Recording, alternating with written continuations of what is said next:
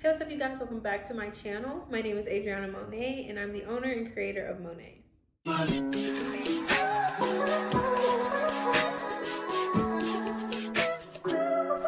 So in today's video, I'm going to be doing a tutorial on how I make my soy wax melts.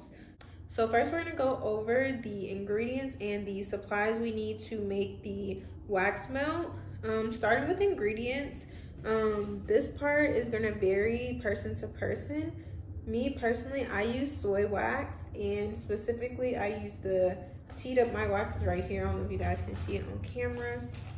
I'll hold up like a block.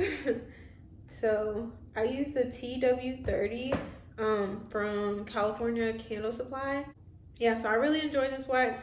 It's easy to use. It's the only wax I've used for wax melts, and they come out perfectly every time, no issues. But you can definitely use any wax you want, coconut wax, paraffin wax. You can use whatever wax you like. There are other soy waxes as well. I suggest just looking for a supplier close to you, especially if you have one that you could drive to, and seeing what wax they have that is specifically for tarts or wax melts, and sticking with that wax, or at least trying it out first just to save on shipping. So one thing you want to make sure of is that you are using a wax that is specifically made for wax melts. You don't want to use a container wax that you use for candles for your wax melts, because it's going to be way too soft and they're not going to pop out of the little molds. All right, so the next ingredient that makes up your wax melt is going to be the fragrance oil. So fragrance oils, you can kind of use any fragrance oil that is made for candles. And there's tons of different suppliers out there. This one specifically is from Candle Science. I love Candle Science for their fragrance oils. They have like a bunch to choose from, and they all that I've tried have smelled really good, and they're pretty strong as well. This is the Suckle Jasmine, and I just have the little 1 ounce sample bottle to try it. So for your fragrance load, it's gonna depend specifically on your wax. Whatever wax you use on that supplier's website, they're gonna have a fragrance load, which essentially is just how much fragrance oil you can use in that wax. So mine that I have here is up to 18%, which is a lot. I'm just gonna do 10%. Just because I don't believe I'll need a full 18%, and to me it's better to kind of start lower and then go up if you feel the need. So for your supplies, I'm just gonna go over it really quick. So we have a pot, because we're gonna be doing the double boiler method, and I'm gonna show you that as well. And then we have our pouring pitcher, and so I just have this little small one because we're only gonna be making 1 wax melt. And then we have our scale right here. We have our thermometer. We have something to stir the wax and fragrance oil together. We have a little cup to pour the fragrance oil in. And then we have a clamshell mold. This specific clamshell mold, I get these from Lone Star Candle Supply just because it's the closest one to me. And it works really good. They're good quality. Opens easy, closes easy. Never really had a problem. Alright guys, so I went ahead and put my gloves on because I like to use gloves when working with wax and working with fragrance oils. It's just a lot easier. So we're gonna go ahead, the first thing we're gonna do is set up our double boiler method. So I'm just gonna take this pot, I'm gonna fill it with water, and I'm going to start to boil the water, and then next we're gonna start measuring out our wax. Alright, so we have our water in our pot. And what you want to do is go ahead and start to boil. Sorry, the stove's a little bit dirty. You want to go ahead and start to boil the water.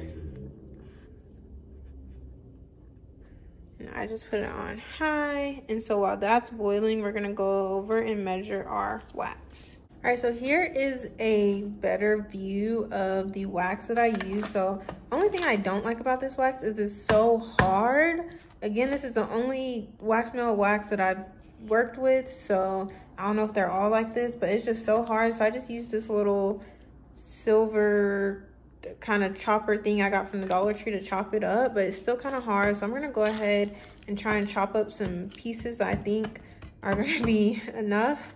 But so yeah, so next we're gonna measure our wax, and we just use our pouring pitcher to measure the wax. I've already tiered it out, but you would just put your pot on the scale, press the tare button, it's gonna go to 0. And so that way it only measures everything that you put inside of it.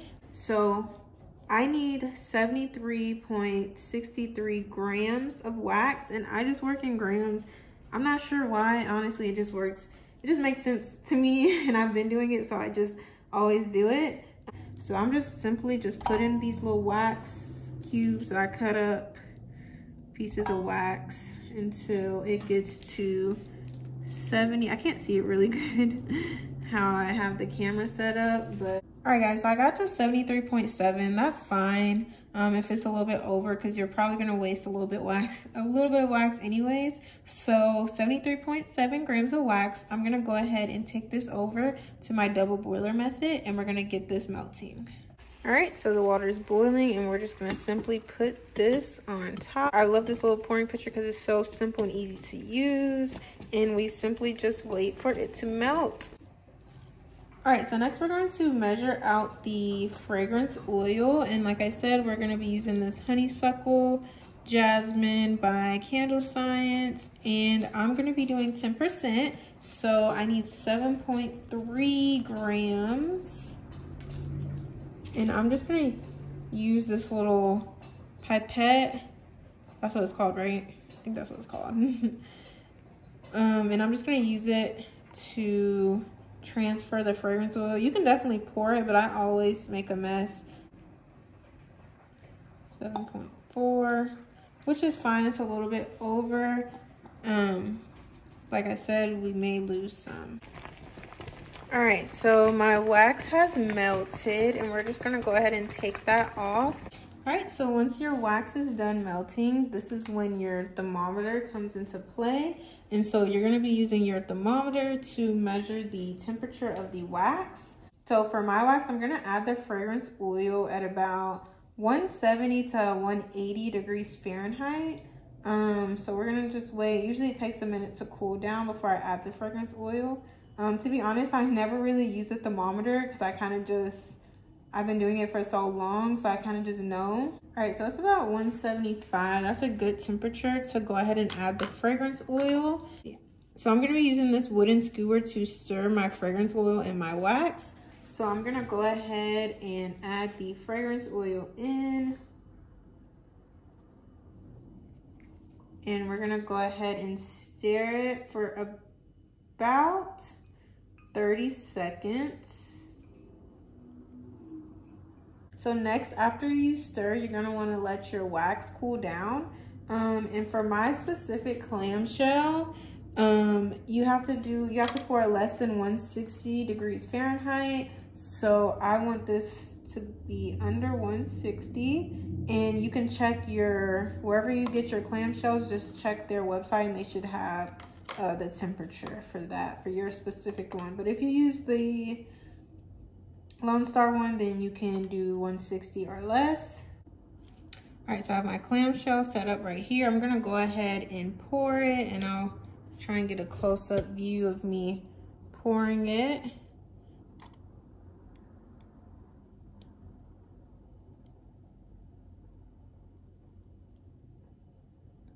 All right, you wanna kind of pour it, sorry if I'm not getting that great of a view, but you wanna kind of pour it nice and slow, and it just fills up perfectly.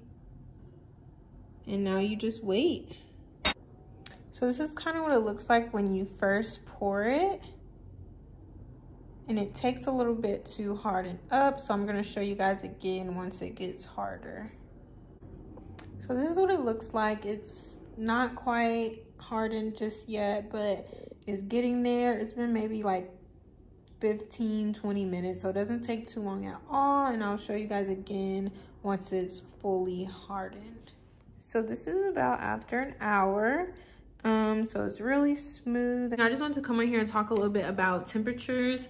So the temperature that you're working with is going to depend specifically on your wax. Like I said, I use TW30.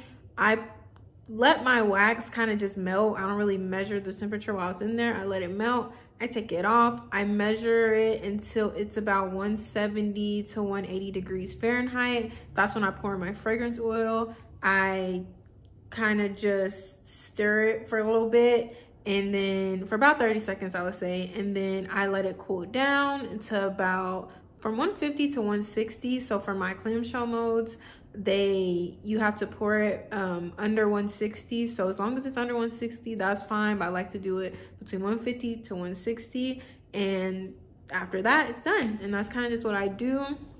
Your temperature is going to depend on your wax specifically, so check with your supplier. You can always contact these suppliers as well and ask them these questions too, but everything should be available on their website. But thank you guys for watching my video. I really appreciate it.